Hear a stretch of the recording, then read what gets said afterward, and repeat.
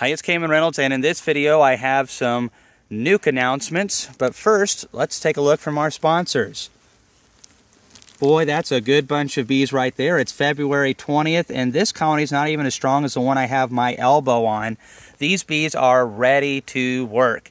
And I'm really excited to announce that we're going to have some nucleus colonies available April 22nd and May the 6th. They always go really fast, so first come, first serve. We do not ship anything. It's pickup only. Here in Gainesboro, Tennessee, I'm going to leave in the top comment and in the description the link to the order form. So first come, first serve on that.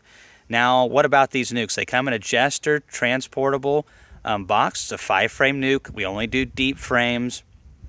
There's going to be a 2023 queen in there. It'll be from a cell, so she's had to emerge from that cell, get mated, build this colony up. There's been no queens that have gotten caged and had a break and all that kind of stuff. They have to build these colonies up, and it makes it to where we can evaluate whether there's something worth selling you or not.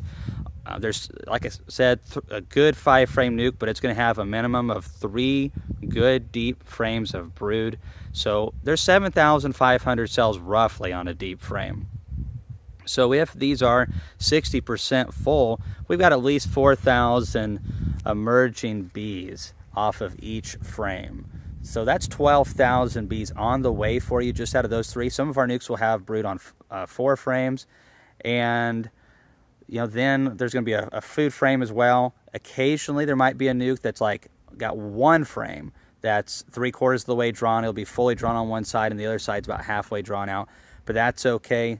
There's always going to be that 3 deep brood frame minimum. So when that emerges out of there, that's going to be the size of a 3-pound package easily itself, plus all the bees that you got originally, and the queens just going at it all the time. So essentially, when you get these nukes, they're ready to go into some bigger equipment like that, which is what you're buying them for. So first come, first serve, pick up only, all that jazz. I'm going to leave all the information pinned down in the comment below.